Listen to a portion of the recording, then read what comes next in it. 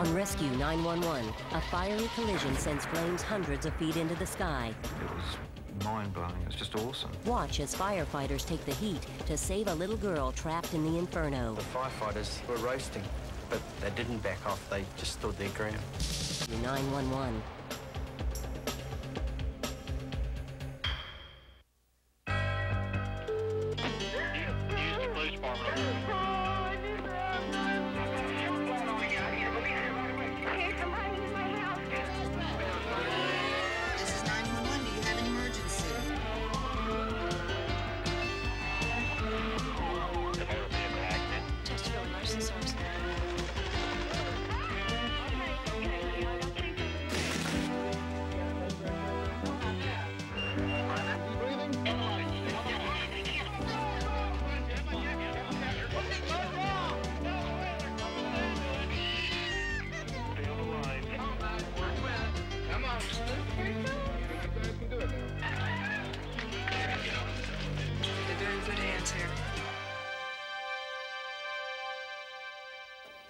We begin down under, just outside South Auckland, New Zealand, as 32-year-old Gayleen Young was giving her daughter and two other young relatives a ride into town.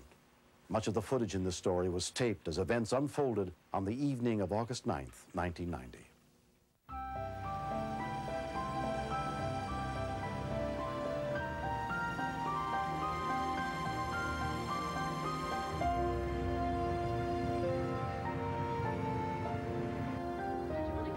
That night we were driving down the road to Manukau City to the shopping centre. And then I missed the turn-off, so I stopped. About 10. Yeah, okay. I was just dropping them off. Okay, just over there. I'll see you then. Bye. Bye. Among the girls was 12-year-old Shirley Young, Gayleen's only child. David Petera spotted her in the parking lot as he was leaving his car. The kid yells out, "Mum, wait," you know. I took notice of it because I know the car is not supposed to sit out there.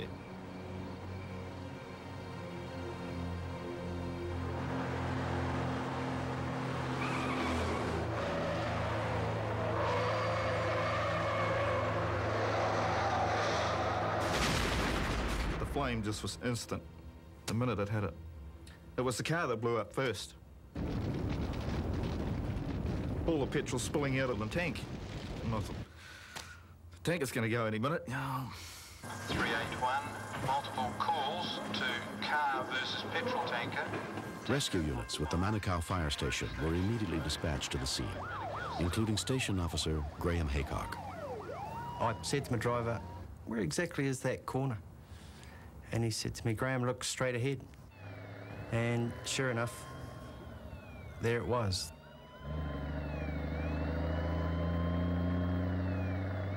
It was a fire that just kept on going and going and going.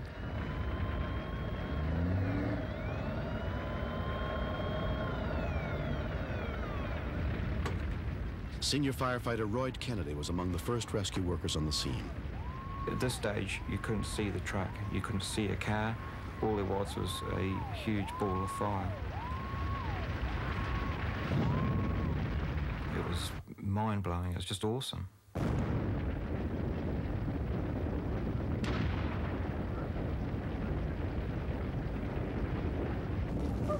With the help of the tanker's driver, David had found Gayleen and pulled her from the burning car. She was just screaming her head off and she was crying. I'll never ever want to live through that again. Never ever.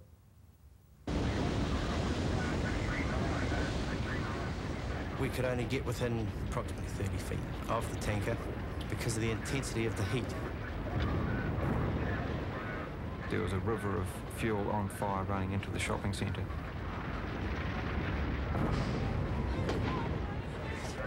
While I was looking around, I found a woman in the car park lying there, very badly burned. All she said was, my baby's in the car. I assumed that the baby was dead. I grabbed Roy and said, "Come on." And we started towards the back of the tanker.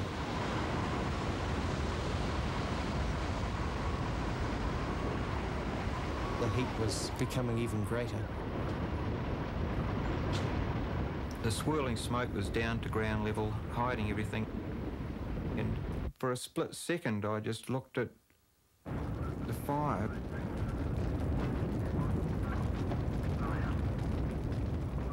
And instantly, I saw it, just for a second, a hand in the smoke.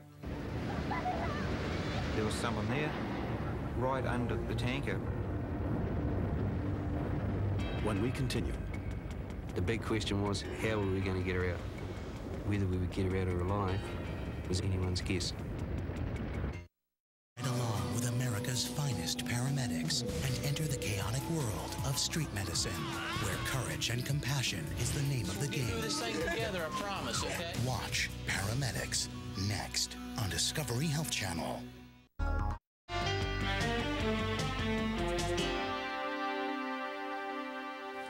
in a small town near Auckland, New Zealand, a semi carrying more than 8,700 gallons of gasoline had slammed into the rear of a car, leaving both vehicles in flames.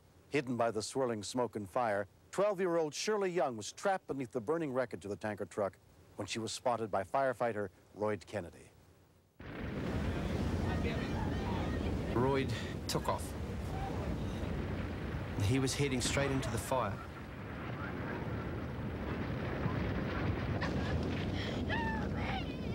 In under the truck, there's a child crushed by a big wheel. I could feel her feet protruding from under the tyre where her limbs had been broken and doubled back. She was really scared.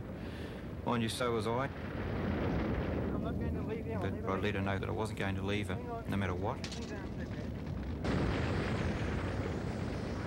At that point, I'd lost sight of him. I thought I'd lost him.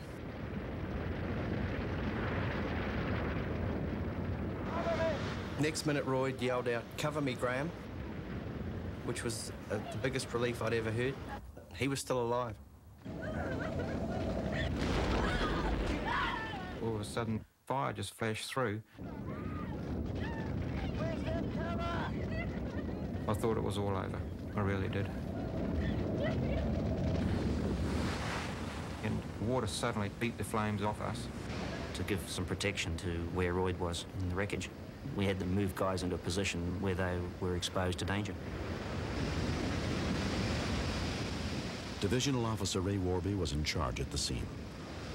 Shirley was lucky because she was in the only part of that wreckage where any person could survive.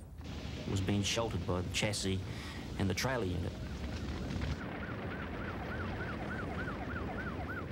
Among the more than 100 rescue workers who converged on the scene was paramedic Grant Pennycook. The big question was, how were we going to get her out? The decision was to raise the wheel assembly with the airbags.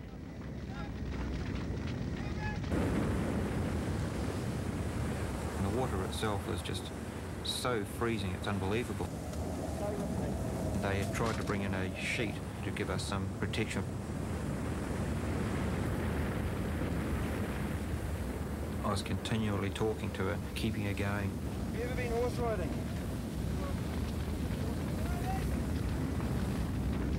When you get out of here, we're going to go horse riding.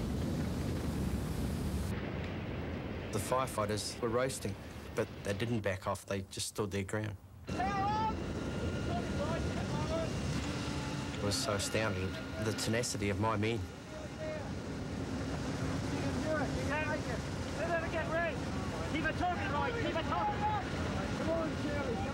Time was ticking by.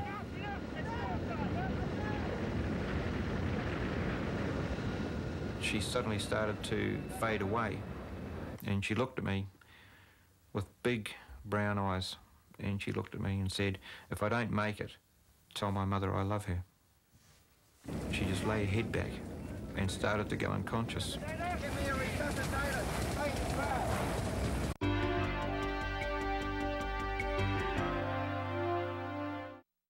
Do you think my skin looks great? What was it? Nature's treatment for soft, radiant skin. A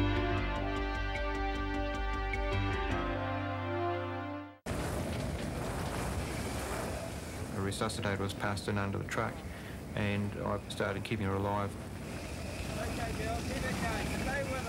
Shirley had been trapped under the truck for more than 40 minutes in the intense heat and fumes.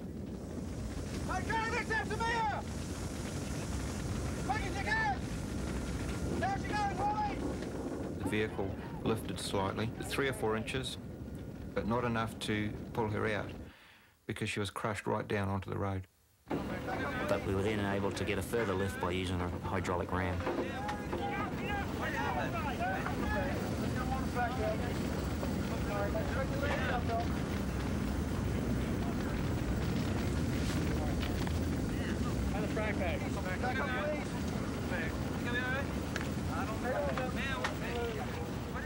I couldn't get out of there quick enough. She was away, which was an immense relief.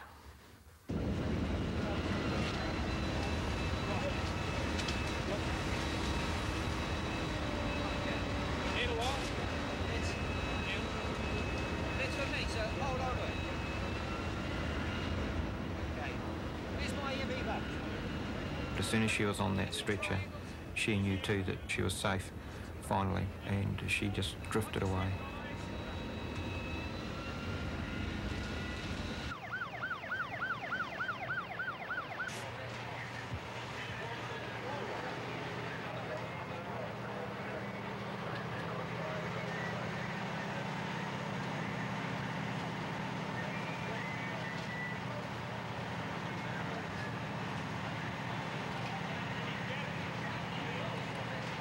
Roy did what I hope any firefighter would have done. But I wouldn't ask any firefighter to do it. He heard a cry for help and he responded at extreme danger to himself. I got home that night and I just cried. Yeah.